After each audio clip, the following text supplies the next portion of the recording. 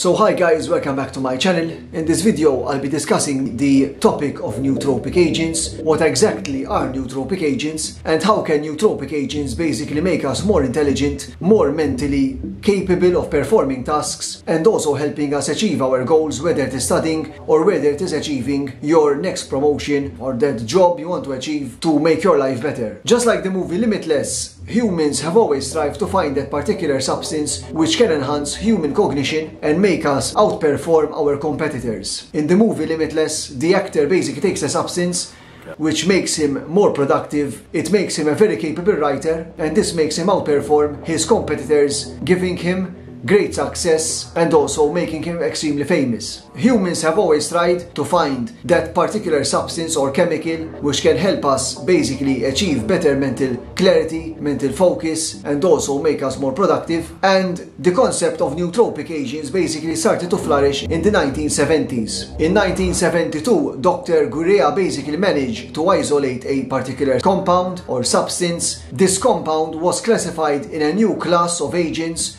known as nootropic agents.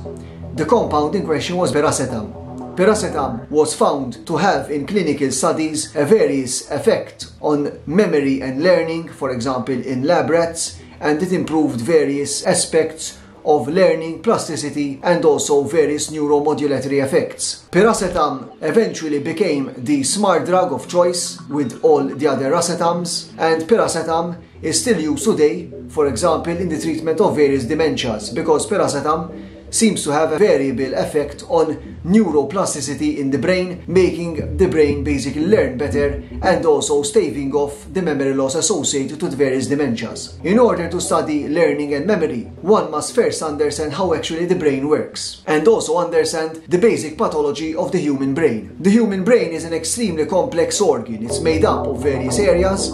It's not one organ by itself, and all of these areas interact with each other via a variety of neurotransmitters. These neurotransmitters include dopamine, noradrenaline, acetylcholine, serotonin, and GABA. Basically, all of these neurotransmitters exert various effects in the brain. Some are stimulatory, some are depressive, some are basically modulatory in nature. And the neurons interact with various brain areas which involve various functions, particularly within the various areas of the brain. When it comes to the human cognition, the Diagnostic and Statistical Manual of Psychiatry, the DSM-5, classifies human cognition into 6 major domains. These include executive function, language learning, learning and memory, social cognition or social cognitive function, spatial function, perceptive function, and also attention span or attention function. Therefore, the brain has 6 known domains which exerts different aspects of learning and memory. As we study the brain and we know about the pathologies, we can understand more about learning and memory formation in the brain.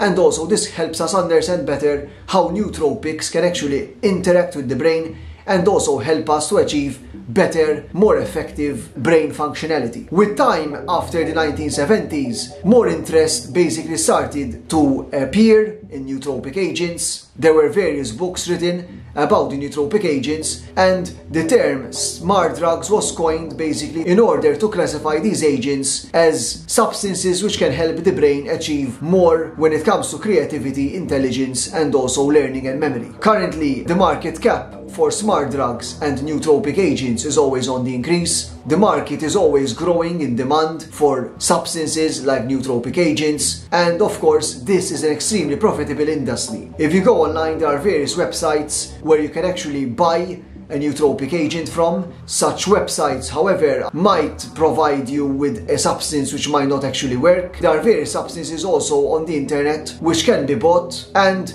there might be issues with purity and quality of the substance. Therefore, whatever you buy online might not actually be effective or even work for you, and might actually lose you some cash or some money, which eventually in the long run can hurt you both financially and also physically. So what on earth are nootropic agents? Nootropic agents by definition are substances which when taken can enhance human learning and cognition. They make us learn faster or affect an area of the human brain. They can also have protective activity in the brain, therefore prevent oxidative damage, aging, and oxidative changes within the brain itself. Therefore, a nootropic agent is a substance which overall has beneficial effects on the human brain. When it comes to nootropic agents can be classified into also various subcategories. There are substances which are stimulants in nature, including caffeine, methylphenidate, nicotine. There are the amino acids, such as L-theanine. We have fats such as the omega-3s, the DHAs, and the phosphatidylserine. We have sports enhancement products like creatine, natural compounds, and plant-derived substances such as, for example, Panax ginseng, Bacopa monnieri, Ginkgo biloba, anthocyanins, flavonoids, flavones. Therefore, nootropic agents can be widely classified into various subdomains. However, in order to obtain the benefit of a nootropic agent, of course, one must always combine a nootropic agent with an already present active lifestyle. A lifestyle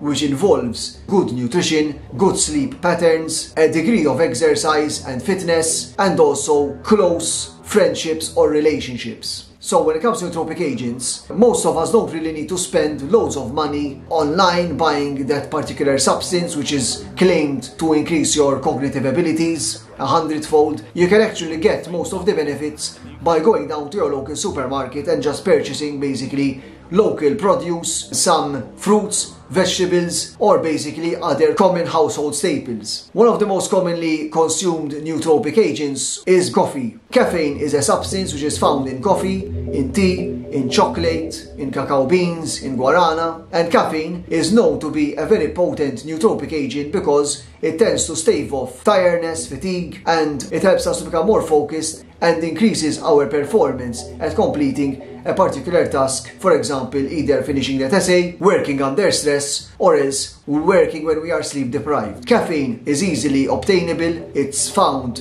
in every supermarket, in every grocery store. You can find it all over the planet. Even when you're traveling, you can take caffeine. And basically, caffeine works as a nootropic agent because it blocks the adenosine receptors in the brain. Adenosine in the brain acts as a calming agent. It makes us sleepy, and the blockade of adenosine helps us become more alert and more cognitively capable at performing a particular task. However, caffeine has its own amount of side effects. Consuming caffeine, of course, in some individuals can induce gastric irritation, gastric cramping, agitation, anxiety, and therefore caffeine sometimes has to be consumed at small doses, especially in the morning, because if drunk in the evening or late afternoon, caffeine can be shown to, for example, alter the sleep patterns and make you not have a well-rested sleep, which is essentially important for overall mental health. The next nootropic agent upon the list is basically L-theanine. L-theanine is an amino acid. It's been shown to have effects on the alpha brainwaves of the brain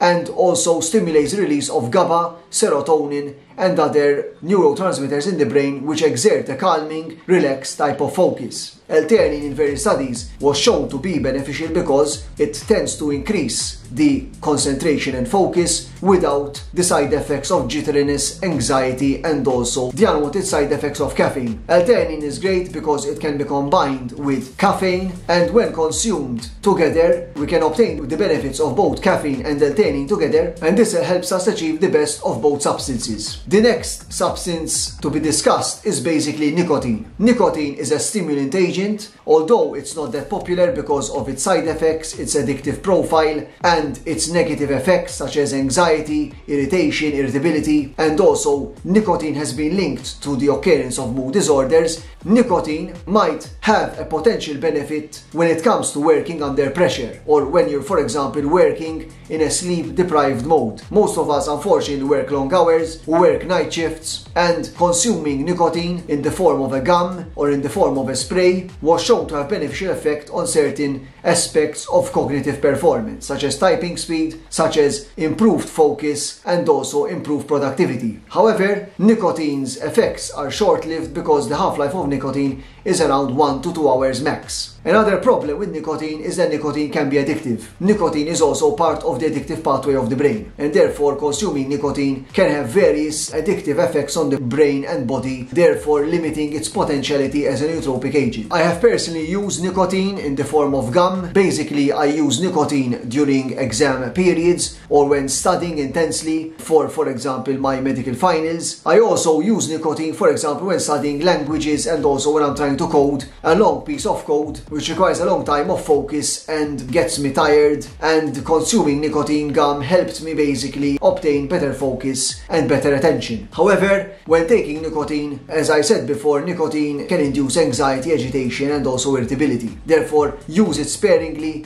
and don't overuse it, because nicotine can actually make you more addicted to it and also make you more irritable, and it can result in basically addiction in the long run. Other substances which are quite popular also for daily consumption is fish oils, omega-3s. Omega-3s are essential to the human brain. The human brain is basically made up of fat, and the consumption of omega-3s was shown to have various beneficial effects on human cognition, depression, mood disorders, and it's also shown to stave off various mental health disease such as dementias, Alzheimer's, and also various other pathologies of the brain. Fish oils contain a substance known as DHA, and basically the DHA component makes up the insulation of our brains, which makes our neural transmission faster and more efficient. The issue with omega-3s is that most omega-3s, in order for them to exert a particular biological effect, it takes a particularly long time for us to see the beneficial effects of consuming DHA. Supplementing with DHA is extremely important. DHA was also shown to have various benefits in the brain because it's anti-inflammatory, it can help us become more focused, and also helps to stave off various health and mental health disease. Therefore, I recommend taking DHA products, as these can have various benefits in the long term. Of course, nothing in the short term seems to be extremely beneficial, and therefore when you're supplementing for your mental health, one has to look in the long term and long term goals. Another common substance which also can be used as a nootropic agent is basically creatine. Creatine is a performance enhancing substance. It's made up of amino acids, and because our brain and our muscle is highly metabolic, the brain consumes a lot of oxygen and also a lot of glucose in the human body. One molecule of glucose gives approximately 64 molecules of ATP, and every time we are doing a mentally intense task, we are burning extreme amounts of glucose. This results into a loss of ATP, and in order to replenish the ATP, supplementing with creatine seems to have a beneficial effect on cognitive performance. Various studies show that consuming creatine in the long run tends to stave off various mental health conditions such as mood disorders. Creatine was shown to be beneficial as an antidepressant. Creatine was also shown to exert improvements in memory, learning, and also cognitive performance in the long term. Therefore, creatine is not only a bodybuilding supplement, but when consumed on a daily basis in a safe daily amount of around 3 to 5 grams a day, creatine seems to have potential beneficial effects on the human cognitive performance, on the human brain, and also on learning and memory. Of course, no supplement should be taken longer than 6 months, or no supplement should be taken longer than a certain period of time, because we don't know the potential side effects of taking a substance over years or decades. However, creatine, most studies show that creatine is safe, creatine is low in side effects, and when buying creatine, always try to find the brand which is the purest in form and also has the least amount of impurities. Therefore, buy brands which are tested in the European Union or approved by the FDA. Creatine can come, for example, in a powder form, and consuming creatine, I think personally I use creatine at the gym, but I also use creatine to study, for example, my language learning and also when it comes to coding. I found that taking creatine basically helps me become more mentally focused, and also it makes me more capable of performing tasks under stress, under pressure, and also when I am sleep deprived. Other nootropic agents are basically plant-derived nootropic agents. Therefore, various plants have been studied extensively, and various plants have been shown to have various beneficial effects on the human brain, whether it is improving blood flow to the brain, whether it is improving the microcirculation to the deep areas of the brain, or whether they have a protective effect on the brain, therefore reducing the oxidative stress and also the mental degeneration that happens with aging. Various plant substances include, for example, anthocyanins, pigments from berries. We have flavonoids, flavones from green tea. We also have various plants such as Panax ginseng, Bacopi monera, and Ginkgo biloba. These substances were extensively studied, and various studies and clinical trials and also meta-analyses show that when consumed on a daily basis, for example the anthocyanins or the flavonoids in green tea, or for example the Panax ginseng, can help us achieve better mental performance because it modulates the brain in a protective manner. Panax ginseng is an adaptogen, and being an adaptogen, it helps us to perform under stress or under conditions of high mental performance. Therefore, Panax ginseng was shown in various studies to have various beneficial effects, and Panax ginseng also was shown to have vasodilatory effects in the brain, therefore helping the brain achieve better blood flow, better perfusion, and also it helps us basically become more adaptable over time, working under conditions of increased demand. Therefore, when it comes to nootropic agents, you don't really need to throw huge sums of money out there on supplements. You don't need to go on the internet and spend your money or your hard-earned cash on all these substances and vitamins and supplements which have claims of improving your mental function. Just going down to your local supermarket and investing in yourself by performing daily exercise, sleeping well, and also reducing your anxiety and having strong social bonds can help you achieve most of what you need to achieve for your overall mental performance. Therefore, if you have an overall healthy lifestyle, you can achieve more than most other people. I hope this video was interesting, guys. I hope I gave you some insight into the concept of nootropic agents. Thanks for watching my video and subscribe to my channel. See you in the next video.